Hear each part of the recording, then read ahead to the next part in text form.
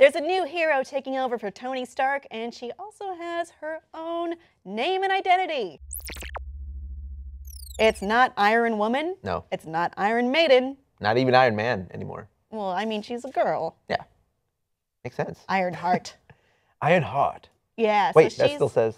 Well, I mean, we're not there yet. Okay. On the bottom it says Riri Williams is Ironheart. And I'm going to mispronounce Riri Williams because it sounds like a little bit of a tongue twister to me. But she is a young prodigy who's built the suit herself. Tony 15, Stark right? has stepped down. Yes. But like super college educated, a child genius pretty much in the universe. And she's taking her own name, which is Ironheart. Ironheart. And it may sound kind of silly at first. It does a little bit to me. It sounds like a Sean Connery with a dragon movie. Dragonheart. I did think of that too. It made me think of the Iron Giant and Dragonheart, basically. But there is some reasoning behind this, and it's pretty solid. Iron Woman seemed old-fashioned to some. Iron Maiden looked like a legal nightmare. And Ironheart, coined by Joe Quesada, after I told him my planned story for Riri, speaks not only to the soul of the character, but to the Iron Man franchise as a whole. Tony first put on the armor to save his heart. Riri puts it on for different reasons altogether, but still heart-related. When people see her story, you'll be amazed at how simple and brilliant Joe's suggestion was. So we don't know her story really yet. We only know a little bit about her, that she's a prodigy, that she's going to be taking over, that she built the suit.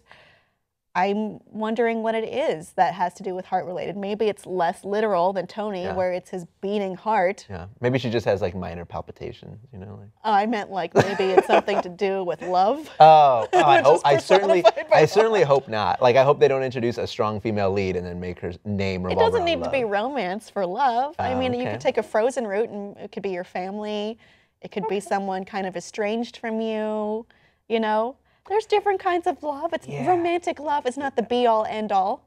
It does have an old-timey feel to it, though, doesn't it? Like Ironheart, the magnificent girl genius. Sounds like a My Little Pony to me a little bit. It kind of does have that. Ironheart. A little like a Look arc at my reactor. cutie stamp. Cutie, Is that what it's called? Cutie mark. The arc reactor cutie mark is what I would. Yeah, I mean, I've seen like people made like demo versions of an Iron Man Little Pony. That's what I would imagine it is.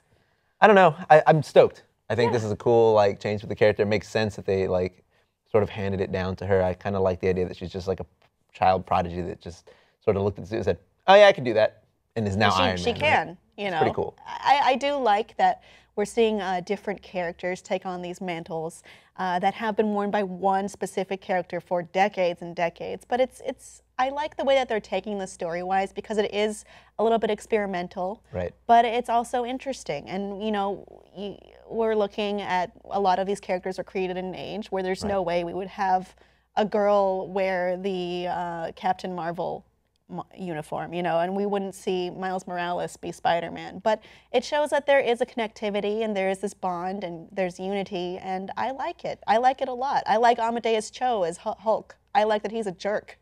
Yeah, I haven't read much about him, but what I do like overall is they aren't diversifying simply for the sake of diversification, although that is an element of it. They are actually taking time and caring about these characters and crafting a story around them and a lore around them already, right? Like they're being very communicative with the public, like this character is gonna be thought out. It's not like they just are throwing it in there to be like, oh look, we got representation now, it's Iron Man, it's a chick, she's black, it's great.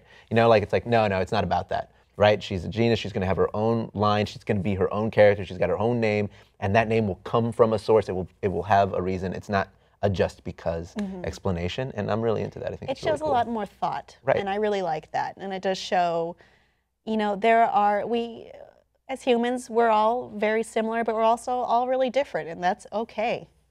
We still have this strong story coming out and this relatable story coming out, no matter who you are. I mean, a lot of people have already felt this way for years, but we're seeing this come out in another way, and I like it. I like it a lot.